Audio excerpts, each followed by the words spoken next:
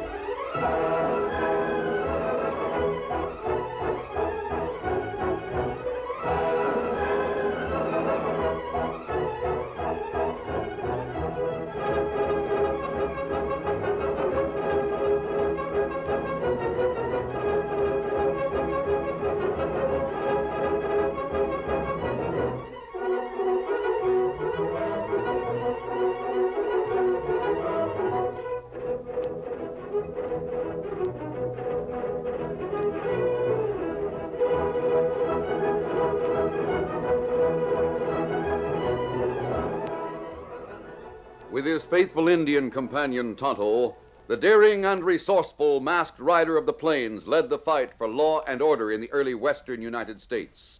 Nowhere in the pages of history can one find a greater champion of justice. Return with us now to those thrilling days of yesteryear. From out of the past come the thundering hoofbeats of a great horse, Silver. The Lone Ranger rides again. Come on, Silver. Let's go, big fellow. I'm Silver. Away!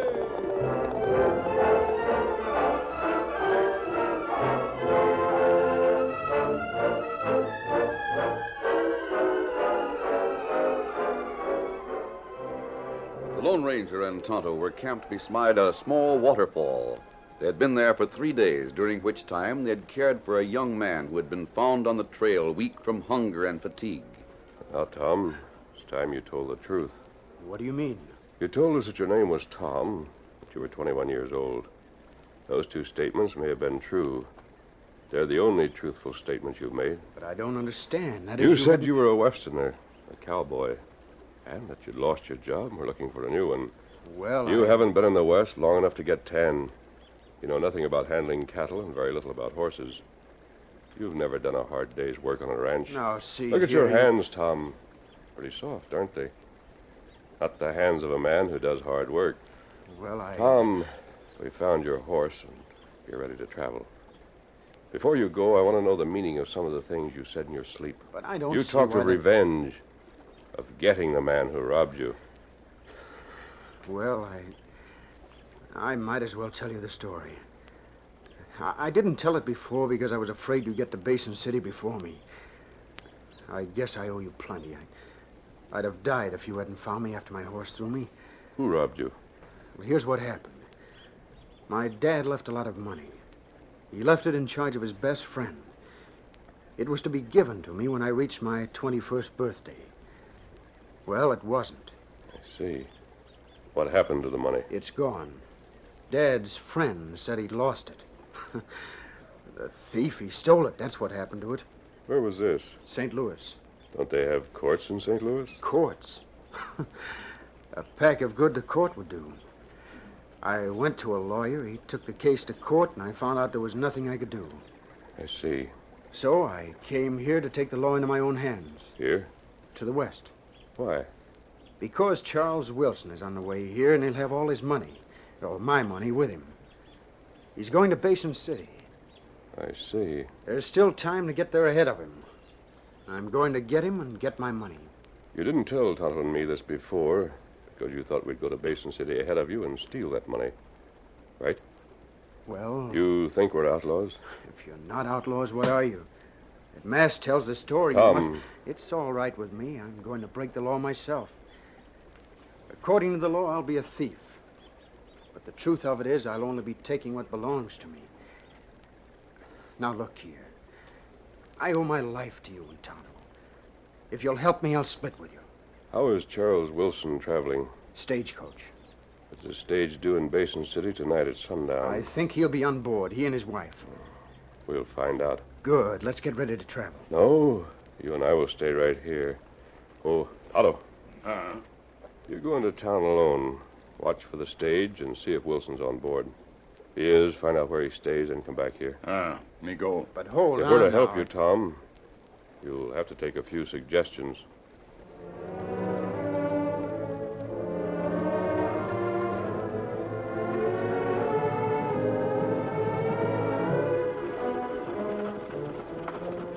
The westbound stage had 3 passengers, a driver, and no guard. Get up! Get along! Get up! Cutting expenses, you see, Mr. Jason.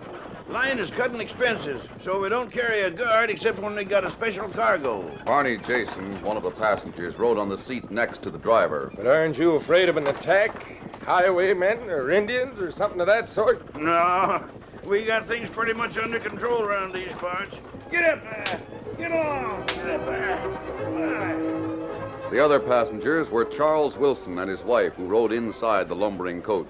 We'll have to start all over again, Mary. That's not easy at our age. I don't mind. It's not easy for a man to admit that he's been a failure. What happened wasn't your fault. Stop blaming yourself. Everyone else blame me. They didn't know the truth. We do. How could you know those investments would fail? You thought they were safe, didn't you? Of course. People had no right to talk about you the way they did. Why, they acted as if you were a thief. I know it. We'll forget those people we knew. We'll forget everything that happened and start all over again in Basin City. I wish I'd lost only my money. Charles, that wouldn't have helped. No one could understand how I could salvage anything from the wreckage of the business. That's what made them suspicious, especially Tom. But you offered to help Tom. Yes, I offered to. I'll never forget the expression on his face. He laughed at me. He said I could save my charity for someone else. Said he'd get what was coming to him. To think, Mary, that Tom, the son of my best friend, would drag me into court. Precious little good it did him. The court said you were innocent of any wrongdoing. Yes, but... Charles, remember your promise. You said you'd stop thinking about those days. Now, look over there at that valley. Did you ever see anything like it? Just look at that grass and the wild flowers. This is new country, Charles. The past is a closed book. It is beautiful out there, Mary. Wish we could ride up front with the driver so we could see it better. Well, I'm afraid the other passenger... What's his name? Mr. Jason? Yes.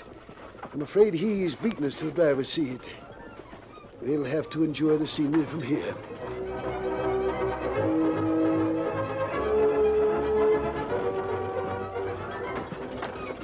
Get up! Get along! Get up! Pretty country through here, driver. Reckon so, Mr. Jason. I don't get to see much of it. Keeps me busy watching the trail ahead. I've been trying to remember the name of that man inside. What is it? I told you before. It's Charles Wilson. Mr. Wilson and his wife. Why in tarnation are you so interested in him? What's he to you? I was just curious, that's all. Fine-looking gent, isn't he? Yeah, I reckon so. Where's he from? St. Louis. What about it? I saw an Eastern newspaper a short time ago. St. Louis paper. Was it Charles Wilson mentioned in that paper? Yeah? Yeah. He was up in court for stealing cash. Cash that belonged to the son of his best friend. Huh. Me, I don't read newspapers. Oh, the court said he wasn't guilty. He must have got away with a pretty penny.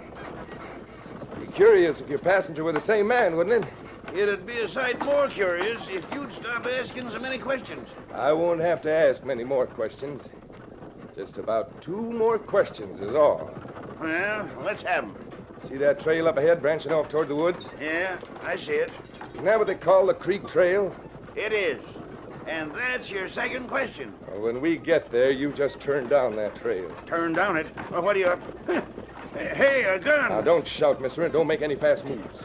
You just do as I say, and you may come out of this alive. driver had no choice. Under the threat of Jason's gun, he lashed the horses to greater speed until the road branched to the right. Keep going. We're like to tip over on a rough trail like this. We won't tip over. Just keep those horses moving fast. It wasn't until then that the couple inside the stagecoach realized something was wrong. Driver, take it easy. Get your head back inside and shut up. What's the meaning of this? That was just a warning. Now get back and stay inside till I tell you to get out. How far do we have to go on this trail? What's the difference? You just go till you're told to stop. You won't get away with this, Jason. I'll worry about that. If I'm not in Basin City on schedule, there'll be men out looking for me. You keep going. My plans are all made, and I'm not worried. See those trees up ahead branching over the trail? Yeah. You drive right under them. That's where you'll rein up. What do you expect to get out of this? We're not carrying anything of value. Oh, no? Well, in that case, I'm wasting my time, huh? You sure are. You just let me worry about it. Rein up right here now. Oh,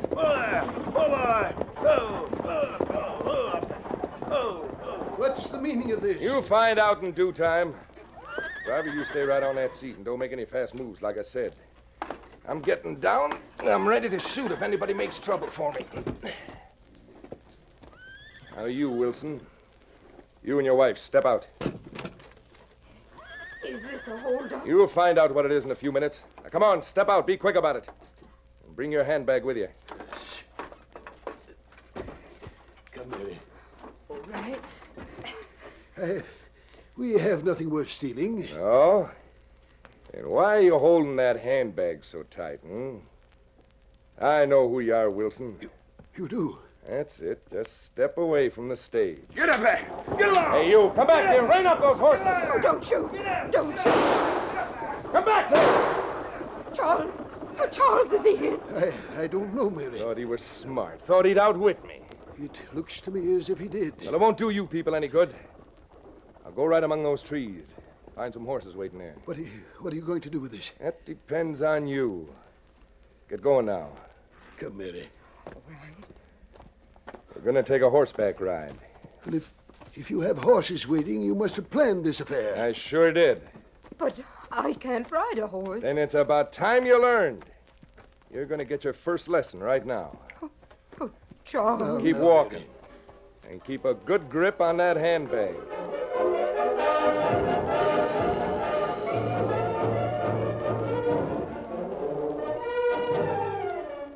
It was sundown when Tonto returned to the Lone Ranger's camp. He came in fast, and the masked man knew by the Indian's manner that something unusual had taken place. Sure been traveling hard. Look at that horse. Yes. Plenty happened to Kemosabe. What is it, Tonto? Did Wilson get to town? Did the stage come in? Was Wilson aboard? Stage come in, but no passenger on board, only driver. No passengers. Quiet, Tom. Let Tonto tell about it. Go on, Tonto. Well, driver say Wilson on board. Yes. Also a fellow named Barney Jason. Jason used gun. Make driver turn down Creek Road. Make Wilson leave stage. A highwayman. That's right. Wilson should have had a lot of money with him. Someone must have known about it. Settle up, will you, Tonto? Uh-uh. Steady there, Silver. What are you going to do? See what we can find out about the robbery. Long way there now. We'll go there, too, Tonto. Tom, you're going to wait here in camp. Like fun I am. I'm going with you. We may have to travel fast. Your horse might not be able to hold the pace. Nevertheless, I'm going with you. I'll keep up with you somehow. We haven't time to argue about it, Tom. All right, then. Hey, what are you going to do? Tie you up and leave you here. Hey, wait, listen. Sorry? You're double-crossing me. You're going to go there and get that money for yourself. Let me go, do you hear? Let me go. You make too much trouble, Tom. I'm going to have to gag you as well as tie you. Confound you. There. Guess that will hold you until we get back. I'm sorry. And I thought you and the Indian were my friends. I thought you were going to work with me. Hang on to that idea, Tom. It's nearer the truth than you think. Silver ready now, Kemosabe. All right, thanks, Tonto. Steady, big fella. Mount up and head for the creek road. Get him up. Hold there.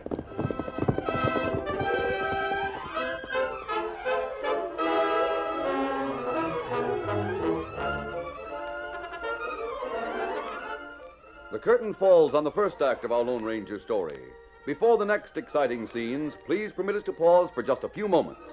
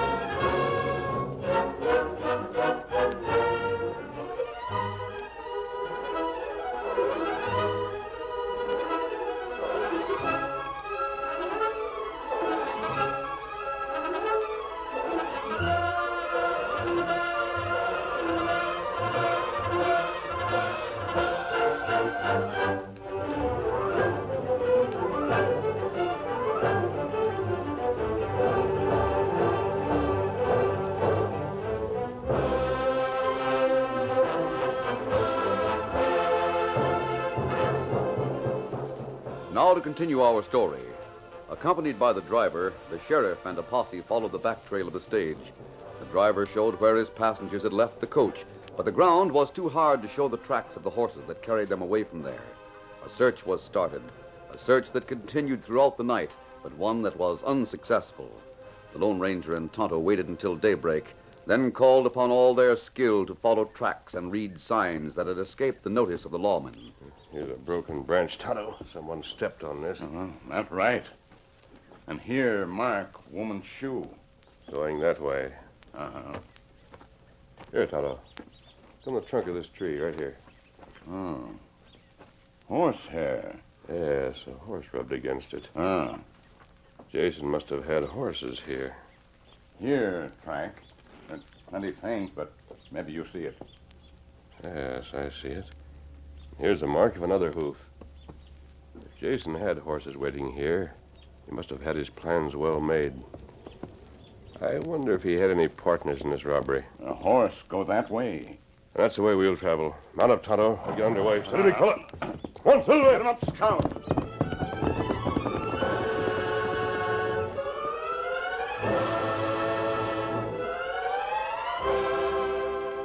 Barney Jason had taken his prisoners to an old abandoned cabin which he had provisioned to serve as a hideout. He had spent the night hammering question after question at Charles Wilson and his wife.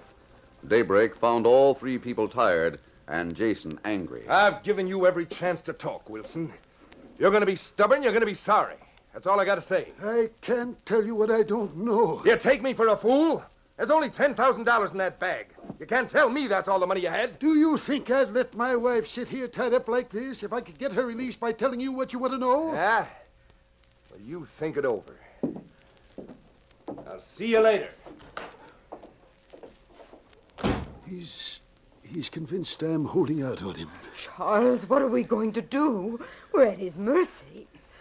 What do you think he'll do? I don't know, Mary. He's riding away. Do you think he'll kill us? He can't turn us loose. He doesn't dare. I wonder where he's going now. I wish I knew. He seems to have the idea that I'm worth a lot of money. It was that article in the paper. Tom thought you had a lot more than $10,000, too. I know. Charles, look. Masked. You're, Charles Wilson? Yes, but how did you know? We trailed you here. We saw Jason leaving a moment ago. Untie us, please. And hurry before that terrible creature returns. Father will let us know if Jason returns. Did, Jason get your money? Yes. It was stolen money in the first place. Wasn't it, Wilson? No, it was not stolen money. Who told you it was? Doesn't that money belong to Tom Anderson? Tom Anderson?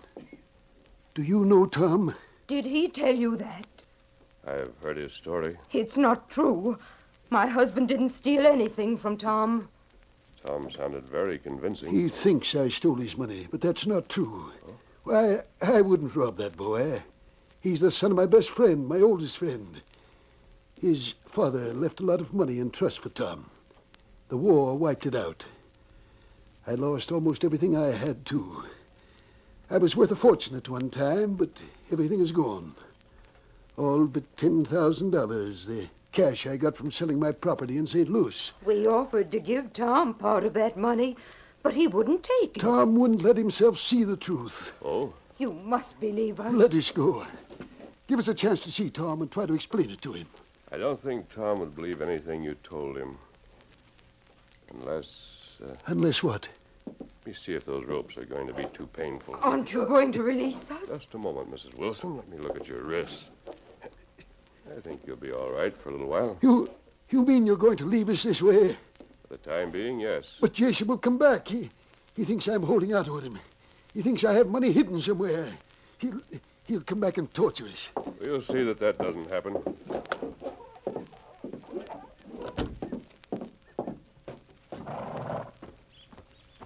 You leave people in there? Yes, Tonto. But I think Tom was wrong about Charles Wilson. I'm going to get him. You stay here and keep out of sight. If Jason returns, don't interfere unless he starts torturing those people. Steady, Silver. Easy, fella. He's heavy. Good. Come on, Silver.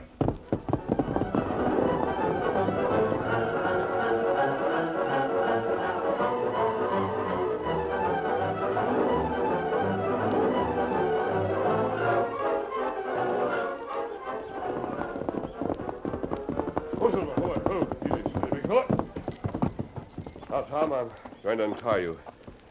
Wilson and his wife are in danger. They need help. Help the man who cheated me? I'll help him only as much as is necessary to get the cash he brought west. You hadn't better count on the cash. And he can take what comes as far as I'm concerned. He's an old man, Tom. Both he and his wife are in danger. What of it? He was your father's best friend. And he double-crossed, Dad. He swindled me. There.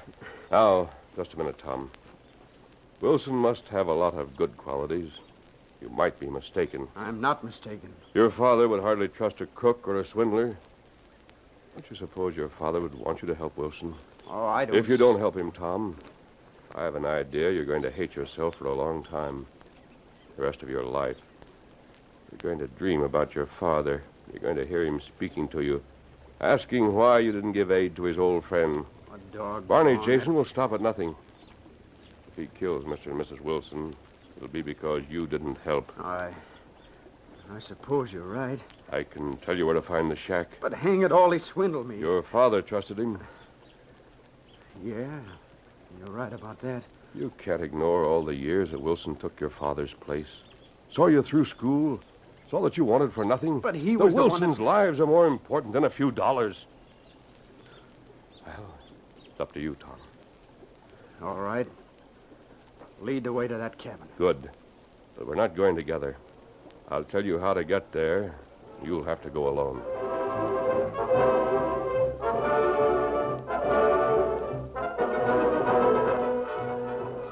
Barney Jason returned to the cabin with a cruel-faced man. The two burst into the room.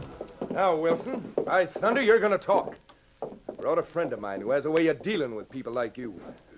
Charles, that frightful-looking creature. So this is a critter that's stubborn, eh, Jason? Yeah, Who is this? he's my partner. He's the one that had the horses waiting for us. They call him Moose. I reckon you can savvy why. What do you want to find out, Jason? Find out where this gent is hiding his cash. All right. Mister, no amount of cash is going to repair the damage I'm likely to do if you don't talk and talk fast. Every cent of cash I had in the world was in the satchel. You have all my money. I don't believe you. All right, mister. If you're going to be stubborn about it, I reckon I'll have to untie the lady's hands, Jason. Can't twist an arm that's tied up. You leave my wife alone. Look who's talking. Charles. There now. You still got time to talk, Wilson. Where's all your cash? I told you the truth. I can't tell you any more. I have no more cash. Still stubborn. All right, then here goes. Hey, Moose! What the? Tom! I'll show you. I'll break you apart for that. Come here, you. No, you don't. I'll fix you for that. Let me get a shot at him. Tom, look out. Now, blast you, try to dodge this. Missed again. Why, you... Tom was unarmed, but he was fast and nimble. He ducked and parried blow after blow and moved so quickly that neither Moose nor Jason had a chance to fire. Then Moose changed his tactics. He threw his great bulk against the boy and hugged him in a bear-like grip. Charles, they're killing. I got him, Jason. Hit him with your gun barrel. Swing him around this way. If I could only get free to help you. Look, the door, the masked man. Hold it. No! Me help him. Take that one, Tonto. Who are you? This is for you. Oh. Here's another. And another. Oh! Let go. Don't kill me. Let me talk. Wait a minute. Good work, Tonto. I'll finish the polecat. Come here, Jason. No, wait. Wait for what? That'll do it, Tom.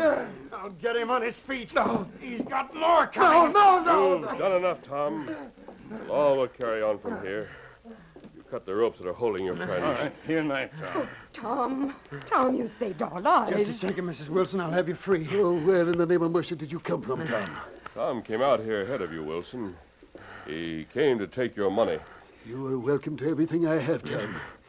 We can never repay you for what you've done. Lean forward, little Mr. Wilson. Let me get your hands free. They were going to torture us. They thought I had more than the money in that suitcase. You better rub your wrist a little bit and restore the circulation. Say, Tonto, where did you come from? Where were you when I came up here? Oh, well, me waiting back a shack. Oh, here, money we find in Jason's saddlebag. Oh, thank you. Tonto was instructed to let you handle those two, Tom. And you certainly did. Such courage. Well, Tom, Looks as if you can have the money you wanted. I'm sorry you hate me so, Tom. Hate you? Oh, gosh. I don't know why you saved our lives. Now, look here, Mr. Wilson. I guess I was pretty much mistaken about you. I just didn't stop to think. Here, Tom. Here are the guns of those two men on the floor. You and Tonto can keep them covered. I'll send the sheriff to take them into custody. Oh, all right. But, gee, I don't We'll see meet what... again soon. I can't understand that, masked man. He was here a little while ago. He was? Yes. And then he left without untying us. Oh, I begin to understand why he told me to come here alone. He wanted me to help you. It's funny how things have changed all of a sudden, Mr. Wilson.